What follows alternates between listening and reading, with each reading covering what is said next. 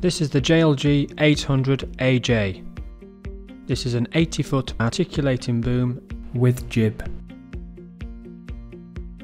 Those who intend to use any machine with characteristics of weight, height, width, length or complexity which differ significantly to the training they have received should ensure that they receive a familiarisation to cover the differences.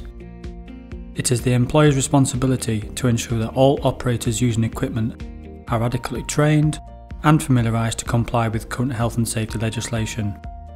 Machine-specific familiarisation should follow on from basic training and cover the manufacturer's instructions and warnings, features of the specific model, control functions, safety devices and emergency lowering procedures.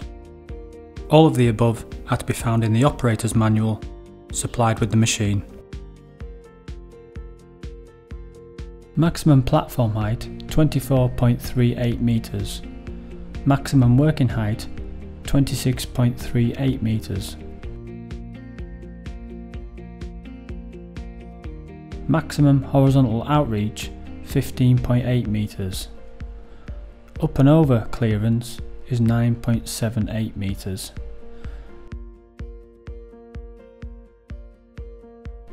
The platform capacity unrestricted is 230 kilograms.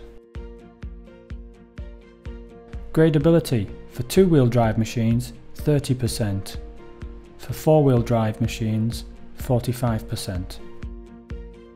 The weight of the machine can differ with optional accessories fitted. Please refer to the serial plate on the chassis.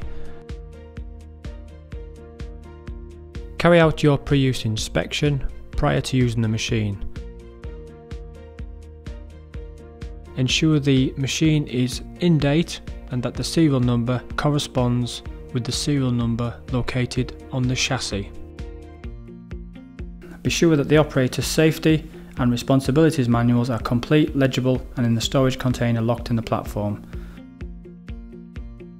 Decals are located around the machine. Familiarise yourself with the different decals, ensuring that you understand items such as safe working load, wind speeds, floor loadings, crushing points. Before checking any batteries, ensure that you are wearing the correct personal protective equipment. Check for hydraulic oil leaks and proper oil levels. Check for engine oil leaks and proper oil level. Check the following components or areas for damaged, improperly installed or missing parts and any unauthorised modifications. Electrical components, wiring and electrical cables. Hydraulic hoses, fittings, cylinders and manifolds. Drive and turntable motors and drive hubs. Wear pads. Tyres and wheels. The type of tyre fitted is a foam-filled tyre. This will be indicated by a bolt opposite the valve in the tyre. Engines and related components. Rotation sensors. Steer and axle sensors. Alarms and beacons. Nuts, bolts and other fasteners. Lanyard anchorage points. Number 1. Platform rotate switch. 2. Platform leveling override switch. 3. Jib switch. 4. Power or red emergency stop button. 5. Engine start or emergency auxiliary power, or engine start, emergency auxiliary power or function enable switch. 6. Tower telescope switch. 7. Hour meter. 8. Platform, off and ground select switch. 9. Swing switch. 10. Tower lift switch. 11. Main boom lift switch.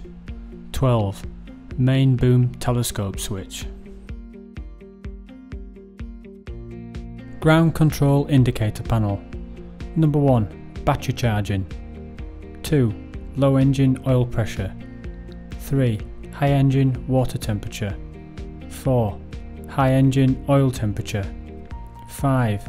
Engine malfunction indicator. 6. Low fuel. 7. Glow plug. 8. boom malfunction. 9. Platform overload. 10. Hydraulic filter bypass. 11. Transmission filter bypass. 12. Engine air filter bypass. 1. Red emergency stop button. 14. Engine start emergency auxiliary power. 11. Fuel select. 17. Drive orientation override. 5. Drive and steer controller. 4. Telescope switch. 12. Lights if fitted. 10. Articulating jib.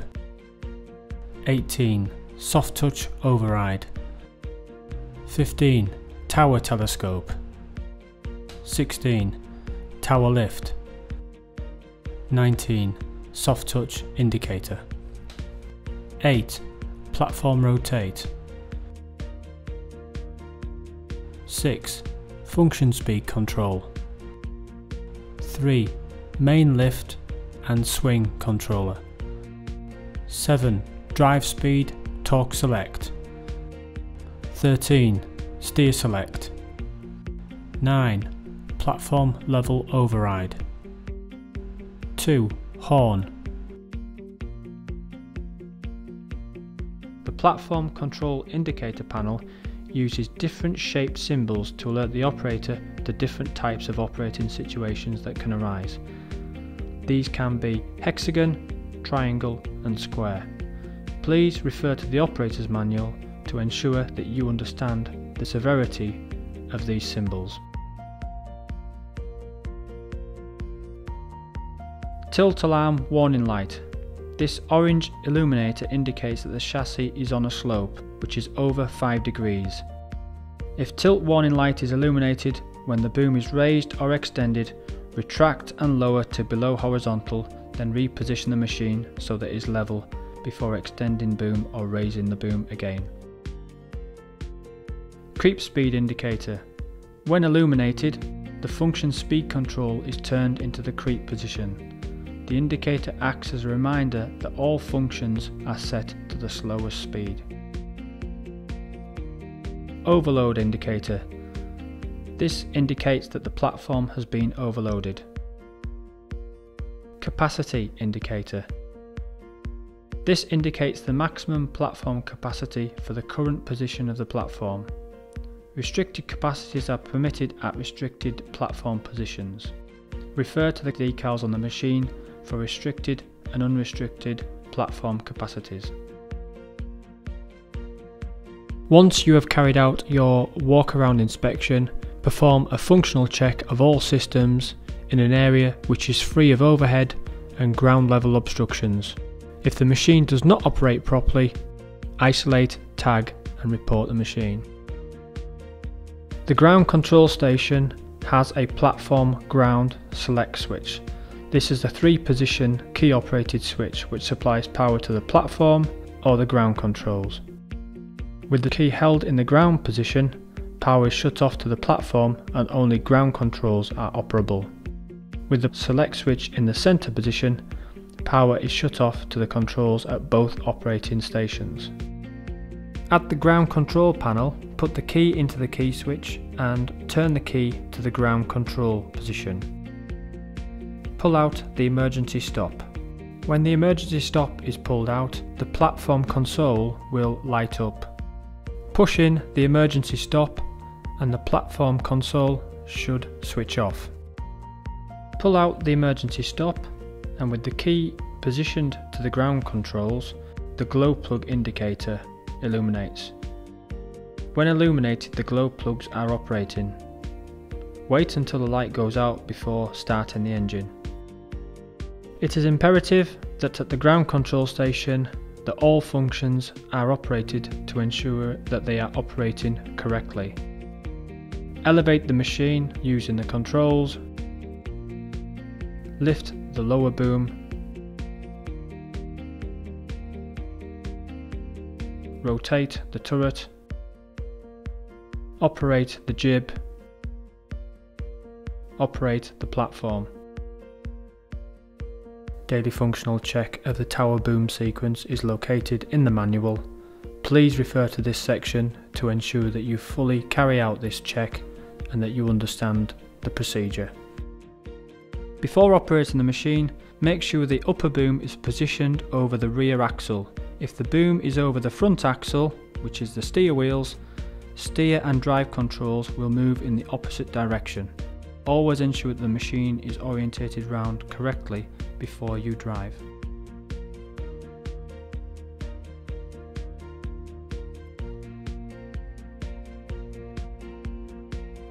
To activate auxiliary power from the ground control station, turn the key to the ground control position, pull out emergency stop. Operate the appropriate control switch or controller for the desired function and hold. Now hold down the auxiliary power button. This will now allow the machine to lower. If you let go of the auxiliary power switch, the machine will stop. Standing in the platform, ensure that you are wearing your harness and that the carabiner is attached to the anchorage point inside the platform. The drive control lever has a safety device fitted to it. This is a collar under the drive control lever. To allow the drive controller to move in a forward or rearward direction, first locate the black and white orientation arrows on both the chassis and the platform controls. Ensure that you understand which way round your machine is facing. To drive, put your foot on the foot switch, lift the collar and push the drive lever forward or backwards. To steer the machine, lift the collar and use the button on the top of the drive control joystick to move left or right. Do not drive on side slopes which exceed 5 degrees. To operate any function in the platform, the foot switch must be depressed and the function selected within 7 seconds. The enable indicator on the panel shows that the controls are enabled. If a function is not selected within 7 seconds, the enable light will go out and the foot switch must be released and depressed again to enable the controls. Please note, releasing the foot switch removes power from all control and applies the drive brakes. Soft touch indicator. When illuminated, the soft touch bumper is against an object. All controls are disabled until the override button is pushed, at which time controls are active in creep mode only. Oscillating axle lockout test. Ensure the boom is fully retracted, lowered and centered between the drive wheels. Place a 6-inch, 15cm high block in front of the left wheel. From the control platform, start the engine and drive up onto the block.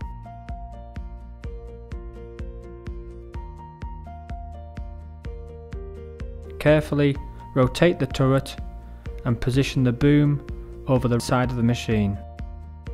With the boom over the right side of the machine, place the drive control lever in reverse and drive the machine off the block. Have an assistant check to see that the left front or right rear wheel remains elevated in a position off the ground. Carefully rotate the turret back to the center position. When the boom reaches the center stowed position, lockout cylinders should release and allow the wheel to rest to the ground. Please note it may be necessary to drive the machine to release the cylinder. Carry out this test on both sides of the machine.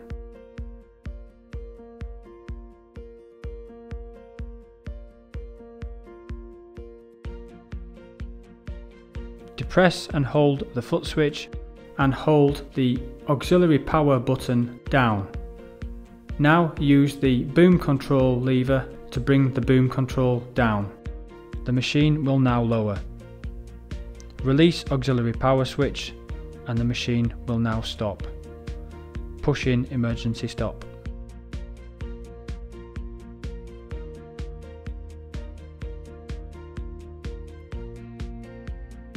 The SkyGuard system is designed as an enhanced control panel protection. When activated, the system stops the functions in use at the time of the activation and also activates the horn. In some cases, the function in use at the time of activation will also be momentarily reversed. The system activates when the sensor bar in the platform experiences a force of approximately 22.7 kilograms or 50 pounds. Excessive force will shear the sensor bar mounting blocks.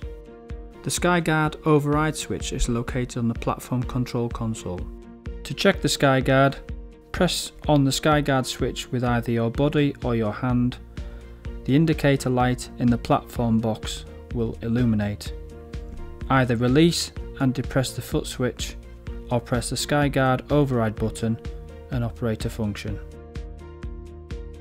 To secure the machine, ensure that the machine is fully lowered, both emergency stops are fully in and the key is turned to the off position and removed to isolate the machine.